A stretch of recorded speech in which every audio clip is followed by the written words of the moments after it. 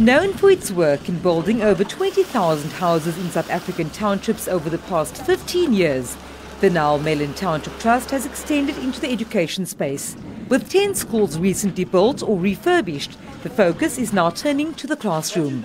The aim is to help educate 100,000 South African learners while exchanging teaching skills. The effort to deliver a really great education has to be a sharing of mutual knowledge.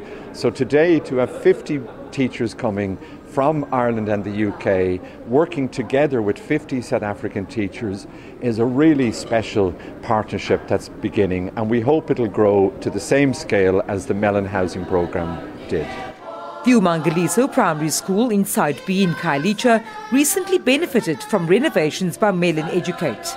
Last year, Mellon was busy building, giving us classes, 7 classes in 1 week. Now we are in the second round now. That's why now I've brought community members, I've brought governing board, I've brought the learners to the airport to welcome the volunteers because it means a lot to us as the school. Each volunteer raised over 36,000 rand to be part of the Teaching Blitz.